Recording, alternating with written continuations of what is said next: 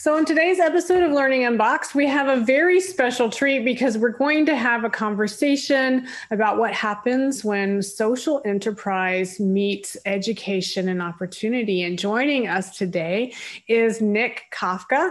And Nik is the chief executive and founder of an entity called Teach a Man to Fish, which Nik founded after leaving a successful banking career in the city of London for a local microfinance institution in Paraguay, where he discovered an innovative school that was aiming not only to teach the poor how to become rural entrepreneurs, but also to do so as a self-financing social enterprise, which is super, super exciting for us to be able to talk about.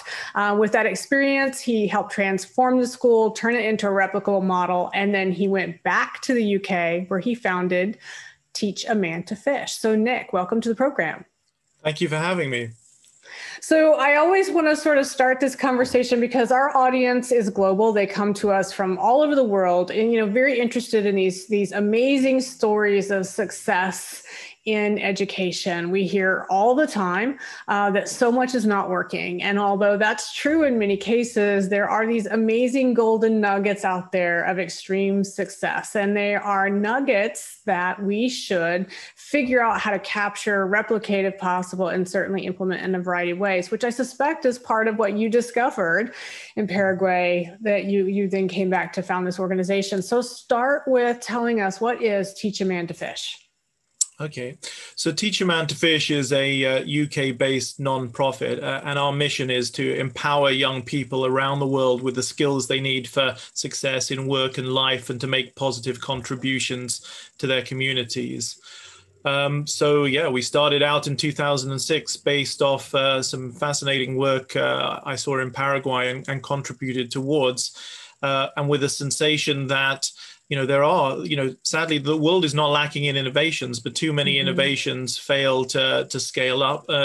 So I thought, I would do my part to see what I could do to take some of these really interesting ideas about doing education differently and making it much more relevant to the lives of young people so they would get more out of it and try and turn that into something more global and with greater scale.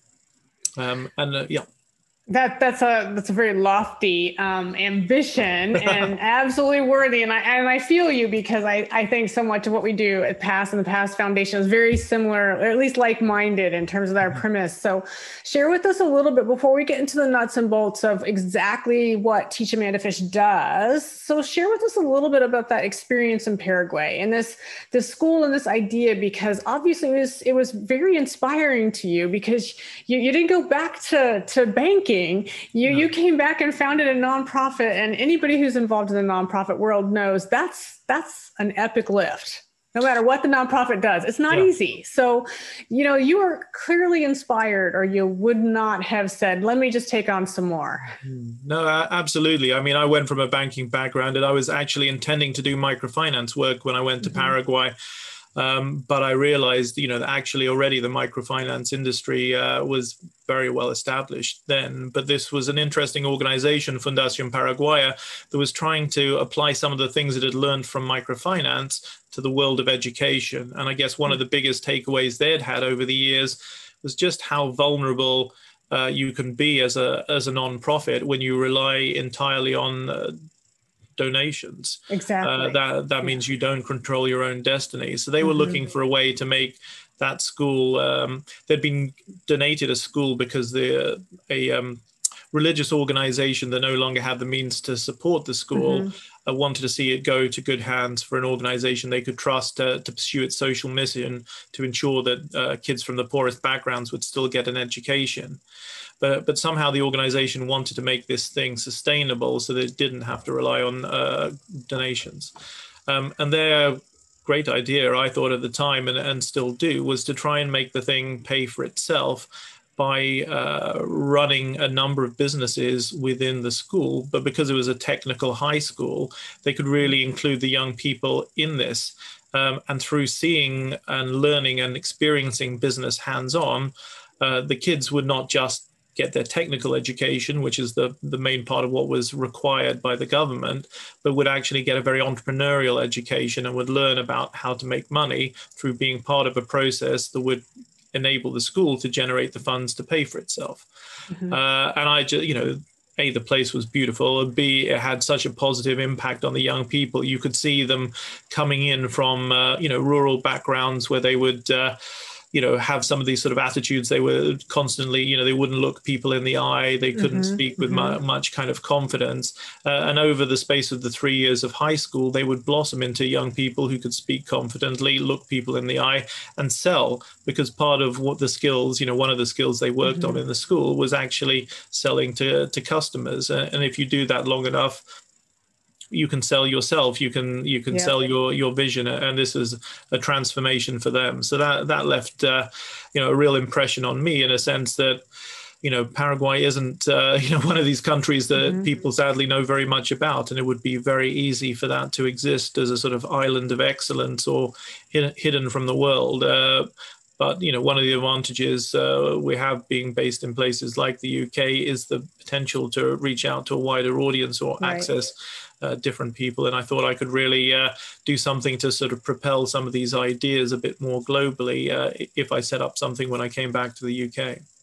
Yeah, absolutely. And I can't tell you how much that really resonates, because we see the exact same thing in the processes that happen with the kids that we work with and engage in, that very applied, hands-on. The kids show up here at the Past Innovation Lab, same sort of thing. They haven't had a lot of experience. They might not have engaged in much public speaking. They lack confidence. And again, the not looking you in the eye, that is so incredibly familiar. And to your point, by giving kids these great, wonderful, robust experiences, their confidence grows, and it's amazing the things that they can do. So I truly appreciate that element of all of this. So how does that then translate for when you went back to the UK, create Teach a Man to Fish? So fast forward to this moment, how did the experience in Paraguay and the sort of the journey since 2006 really sort of solidify or impact? Because right now, when I look at the list of things that your organization is doing, it's remarkable. So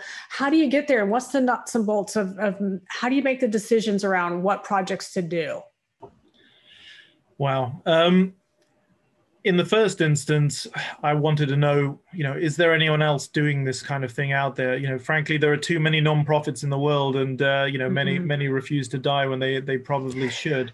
So actually, the world doesn't need more nonprofits unless you've got something that's really distinct and no one else is doing it. We did a lot of research, and really there was no one else trying to promote practical, skills-based entrepreneurial education that would also involve creating genuine income for schools. So knowing that there was no one else out there doing it kind of propelled me, and we just started, from my kitchen table, like so many people do. I found a volunteer who'd come along and helped me for nothing, and we started making a bit of noise. We started pulling together organizations who had a similar outlook. We created a members network. We shared between ourselves and looked for that initial seed funding, and slowly we started. The first year our income was like $3,000, and then maybe $50,000 the next year, and it's grown steadily over time. I think one of my co-collaborators in the early days, his message to me strongly was, you've got to stick your bucket out there, and then it'll fill up. If you're doing the right thing and you're capable of explaining to people what you're doing, then you will attract interest and opportunities from that. So that's how we got started. We've always been sort of demand driven. So we went places and we worked with people who sought us out and wanted to work with us, rather than trying to, impose ourselves and decide where we wanted to work and persuade people they should do that. And that sort of naturally grew, I guess, out of English-speaking Africa, India. There was always a lot of interest, and then Latin America also, because of our roots in Paraguay. And to some degree, we've stayed with those kind of geographies over time, although now we've added some more programs which kids anywhere in the world can take part in.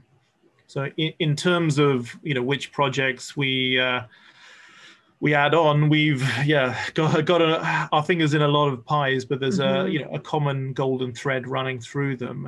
And I get one of the things we learned over time was that original model that we started with, the Paraguay model, probably wasn't going to be the one that we could really take to mass scale, because even though it was hugely impactful, which was brilliant, it was also very intense to run and did require a lot of startup funding, even though it was sustainable through its own resources once it got going.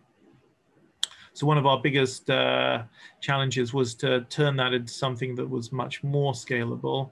And once we had that, so this program, the School Enterprise Challenge, I'll speak about a bit more later. Then the main thing was just really to scale that out, to get that known, to get as many schools involved as possible. And since then, we've selectively packaged that up in different ways to work with different audiences so that we can create even more impact. Yeah. So tell us, help our listeners understand then, how exactly does it work? So once a decision is made, we're going into X country or X community. So what is it? What's the work that's happening? The roll up the sleeves. What's Teach a Man to Fish actually doing with that partner school or community? Yeah. So it's, I guess the way things have evolved were from working very intensely with individual schools to wanting to do a lot more in a country. So in the first instance, we would have a single school perhaps that we were working with and really understanding their needs and more about how it worked in a country. And often, because of the nature of things, we'd end up starting with expats who would understand the model because they'd spent time with me or been able to visit some of the programs already going on somewhere else. But we rapidly would transition to local teams of local staff who understand their country and their culture in ways that no outsider could. And then it's a question of raising awareness, marketing from our perspective, sharing with schools that might be interested, the fact that this thing exists and explaining what it is.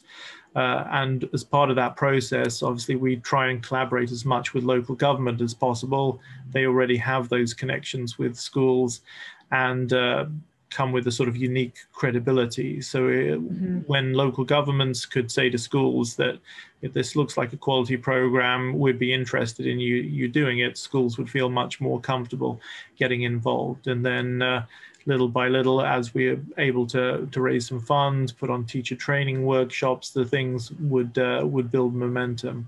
So in certain countries, in Uganda, I guess before the COVID, we were up to working with around 200 or 300 schools, which is already quite a significant number. If you accept, you probably somewhere between sort of 40 and 100 kids in each school would be taking part in the program. So around sort of 30,000 kids just in Uganda alone.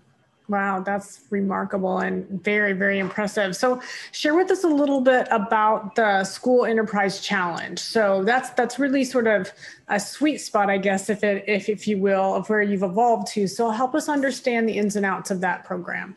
Yeah, so that's been very much sort of our flagship program. And it's structured as an awards program for schools, so schools can go through it year after year, progressing from bronze to silver to gold. But at the heart of it is the idea of planning and setting up a business which is led by young people and facilitated by teachers. So we have a 14-step process which starts with looking at the resources that are around you in a community, identifying needs, thinking about what makes a great business and where the opportunities lie, and then going through business idea generation, business planning, creating that business plan so there's a point of reference to look back on, running a business, trying to make it as successful as possible, and then every year the students write up an annual report just like a regular business. But the difference is these reports get sent back to us and we get volunteer markers to go through them, provide feedback, and there are prizes which everybody enjoys as a sort of little extra incentive or cherry on the cake. So some of these schools can win several $1,000s, which in their context can be a very transformative amount of money. But there's this sense of competition and global community creates an energy, and then that draws more schools into the program, and that's partly how it's grown over the years. And do these businesses that the kids create, are they still intended, or is it just vary from location to location? I mean, do these businesses actually ultimately get started, get founded, not just ideated, and then actually are contributing to the bottom line and sustainability of their schools, or is that just some of them do and some of them don't? Yeah, so we're one of the things that we really push and advocates for is the actual setting up of the business. So if you look at all education programs out there, there's an awful lot of ones that are centered around the ideas and the planning. And I recently took part judging a competition like that, and it was amazing to see the ideas these kids were coming out with. But I couldn't help feeling very few of them would be in a position to actually make that into a reality. So having a competition that's about dreaming is great for creativity, possibly not great for business skills. Right. I think it's fundamental that a business gets set up, and then they have to work out, what do we do with the cash every day? How do we keep the records on this thing? How do we know if we're making any money or not? And this is the essence of business, and this is what trips up so many sort of necessity entrepreneurs or very small scale entrepreneurs, around the world, wherever they are.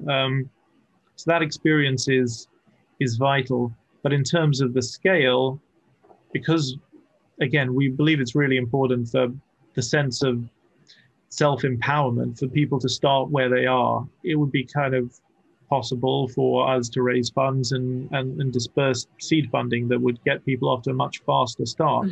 But actually, the world doesn't work like that. For the young people, if they want to start something up, they're going to have to scrabble around and hustle to find some initial startup capital. They're not going to have a sort of angel from another country come and throw a lot of money at them. So often they have to start with what they can find. Often that's, $10, $20, $30.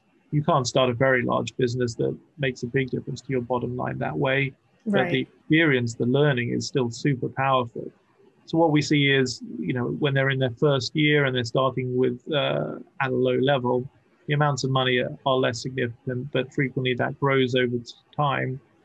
Again, one of the differences between what we're trying to do and many other sorts of programs that superficially sound a bit the same is that we're trying to really enable a school and students to create something sustainable that has ongoing value in their school, rather than a startup experience. The startup experience, you decide you're going to bake and sell some cakes, you sell them to your friends and family. It's still nice. You can learn things that way, but you can only get by so long selling cakes to your friends and family. Otherwise, you have to find a wider audience. So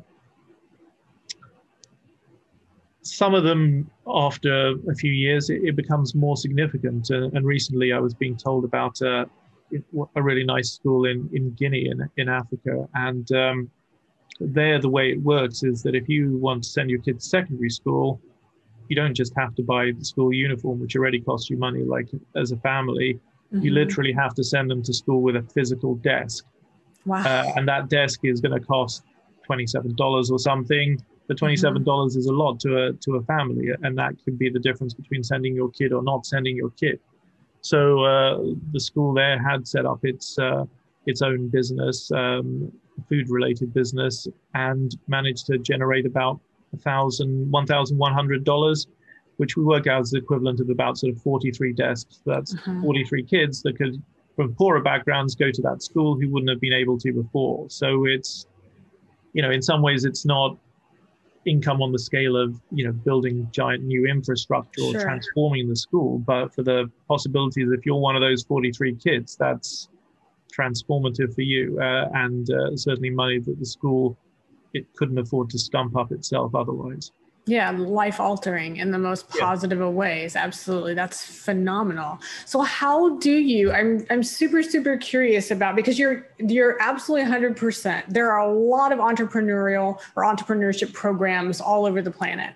And very few of them, I agree with you, very, very few of them actually go all the way to real implementation, as opposed to just, like you said, a bake sale with your family, or, doing some things with your friends, great idea operation. So how do you, what is the support structure? I'm really, really curious about why and how it is that you're able to actually go from great idea to maybe even practice what the idea was to a true implementation. How do you do that? How is the support? And I don't mean the monetary support. I mean, just, a school or teachers, they're not necessarily going to know how to do that. So how do you facilitate that piece of the learning? Because that's the entire ecosystem learning. It's not just students and it's not just teachers. Yeah, no, I mean, you're absolutely right that, one of the first challenges is the fact that teachers frequently know virtually nothing about running a business themselves. And because of the power dynamics in a lot of countries, teachers don't really appreciate being made vulnerable to the idea that students will discover what they don't know. So we emphasize in the first instance a lot on teacher training. We have to get the teachers understanding what the hell running a business implies, why it's exciting for the students, and why it's exciting for them. And much as there can be a sort of sense that teachers are short on time and won't always, take on something that's extra if it's just for the kids. Actually, the reality is in so many countries, teachers are so badly paid and they have no possibilities for pensions when they finish either. But many teachers try and have a business on the side, or know that they would like to have a business so that they can generate enough money for themselves for a pension. So actually, teachers have quite a strong personal incentive to build their skills and to run a program like this as much for their own learning as for the kids. So between having a very structured program that takes people in micro steps through all the different elements of learning that you might need in order to be successful, having lots of guides and videos that again break it down into very manageable chunks. Combining that with where we have presence in the country, there are trainers who will provide actual training sessions face-to-face with teachers. And now we do a lot of webinars for countries where we don't have a presence. We make teachers feel a little calmer, that they understand what's going on. There are benefits for them. It's worth giving it a go. And then the fact that there are these monetary prizes and non-cash prizes, and the fact that there are reward levels so that the school can get recognition from an international organization, so that makes the principals happy. Teachers are very happy if they're winning personal prizes or prizes for the business. So we're just trying to align incentives, and I think that's what makes the difference. There, often we hope that just because we put something out there, it will get adopted because it's good. And I think the sad reality is people don't just do stuff because it's good. Like we all know in our own private lives, we should adopt certain sorts of behavior that might be better for us or healthier for us, but we still don't always do them because there's a barrier. But when you get the incentives right, then you figure out, how do you do that diet? Why do you start jogging every day? And this is the same kind of thing, but in the realm of education. So is the program then very broadly available? So let's say you're not in Uganda. Let's say you are in the south of France, or you're in the US, or you're in China. Is the program available broadly or accessible in such a way that all kinds of educational endeavors could choose to participate or opt in, or is it limited in the way you deploy it at this time? No, yeah. So again, that's one of the things I think makes us a bit distinctive. Often, only certain groups can participate in the programs that are out there, but we're super accessible if you have internet connection. I mean, that's the sort of minimum requirement. So schoolenterprisechallenge.org is the website.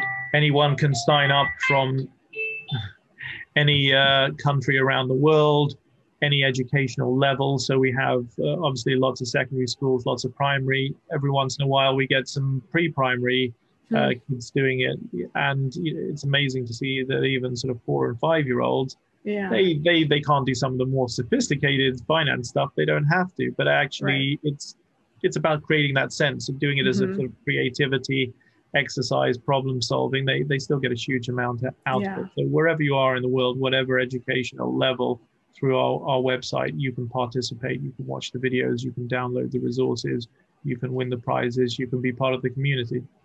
That's absolutely remarkable. And I'm super, super hopeful actually that we have, any number of listeners that are like, hey, I want to give that a try, and we'll at least sort of dig into the concept of it. And because, I often talk about, at Past and guests that come here to sort of see what's going on, the fact that I sort of liken what we do is sort of the intersection between, a startup weekend and, wicked serial entrepreneurship and a hackathon and an industry R&D prototyping team, right? All kind of rolled into one, right? Recognizing that each one of those different sort of enterprises has some really unique beneficial experiences and learning opportunities for the participants. And if you could sort of mesh many of these things together and combine it with a studio model or a portfolio model or an early college sort of opportunity for students to really sort of dig in and expand on the things that they're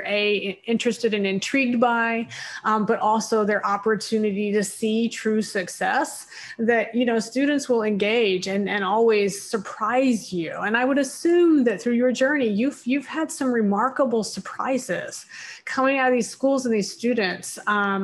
Could you share one or two of those with our listeners? Because people get jazzed by hearing, those successes. And the flip side is I'll ask the same question afterwards about, some of the constraints or disappointments that you've experienced. Yeah, no, I mean, the list of successes is extremely large. I get one of the things that is always interesting for us, I guess, is that success at the sort of the local level or doesn't always involve or overwhelmingly doesn't involve the huge levels of innovation. Actually, because people need to operate within their local environments. They need to produce things that people already understand and want to buy. Actually, that caps a little bit the level of creativity, because they're not coming up with wild, wonderfully new things. So an awful lot of the businesses that we see happen are agricultural based. Different forms of making and processing food, handicrafts, things that can be started up with relatively low income, but where there's a demand. But there are, that said, there are always sort of interesting sort of surprise ones. We had a queuing business in Nepal, which I guess, what in the US you kind of call a line. So actually, for many services, there would be horrible kind of lines out there. So the kids would recruit people to go stand in line for other people who were waiting to get to the front of the line for the bank or to pay bills or whatever, and charge a small amount for that, and manage to turn that into a viable business. Wow. Or we had one in Turkey where the kids came up with sort of a discount card model and went around lots of local stores, persuading them to offer discounts if people bought the card. And that, again, was something more unusual for the kinds of kid-led businesses we see. But yeah, typically they're not so high on the innovation stakes, but they make money and they actually get set up, which is one of the most vital things for some learning to go on. Oh, absolutely. Kids learn so much in that space. It's just phenomenal. So what are some of the constraints that you've encountered? So let's say, a school or a group hears about this. They think this is absolutely wonderful. But I also would assume that from time to time, folks get started, but then they just don't quite finish. And there's all kinds of reasons for that to happen. Life happens, your local environment, your community, all those sorts of things. But is there anything that you see that is consistent when you sort of dig into why did you not complete that sort of turns up? I'm super, super curious about this, because we sort of see this with all kinds of programming. Kids will get started, schools will get started, and then either the next great thing comes along and they get distracted and they just don't realize that the greatest learning hasn't happened yet because you haven't gotten far enough into the program to meet the moment where the aha happens for the participants. No, I mean, sadly that happens all too often. I mean, I think we do a pretty good job of by hook or by crook pulling people through the program. And what we do see is often there's a big drop off between registration and the next stage, which for us is submitting a business idea, just principally because people haven't really thought through just what the time commitment is. The biggest challenge, I'm sure you hear that time and again, for schools and teachers who already have a packed curriculum, is how do they squeeze one more thing in? There aren't enough hours in the day. If they do it after school, if they're not being paid for it, that takes a lot of love from the teacher. So our programs are not easy. They involve a bunch of work. They involve the work of understanding the thing in the first place, let alone actually doing the thing. And not everyone's up for that. So I think the biggest reason for dropouts is essentially not understanding or being able to sustain that time commitment. The time commitment, But, partly why that's sad is because, it is putting a heavy burden on teachers, but the real benefits are for the kids. So when kids want to do it, if teachers don't want to do it, it still doesn't happen. And that's partly why we've been exploring more recently other ways of reaching out to young people directly, so that if their teacher doesn't quite have the possibility because of their own schedule or the system to participate, that still doesn't have to be a block on young people learning these valuable skills. So that gets us to, I assume what you're talking about is a 2020 program that you started working on, which is the Enterprise Adventure Program. So tell us about that and why that's different than the challenge. Yeah, so that's exactly it. We discovered during the Corona crisis that as soon as schools shut down, whether or not the teachers wanted to participate, there wasn't any real means for them to do that. Some clever, brave ones were able to sort of continue doing some things via Zoom with their students, but that was the exception rather than the rule. So we rapidly thought, how could we take the core of that program, what works about that program, and put it into a format where young people could access it directly and it would be engaging. So we've styled this as an adventure. You get to pick your superhero and gain your various superpowers of creativity and problem solving and communication as you work through the various challenges or missions related to starting up a business. But doing it without a teacher's facilitation, we also took a few step backs to really make sure that young people would get an opportunity to think about their own ambitions, their own motivations, to really find that commitment from within to justify going all the way through a program like that. And as it was our first attempt at it, that does only go up through the business planning process. But having done that, a good number of the kids did go on and set up enterprises themselves anyway. But our challenge this year and the coming years is to add on that sort of extra support to walk them through the next stages.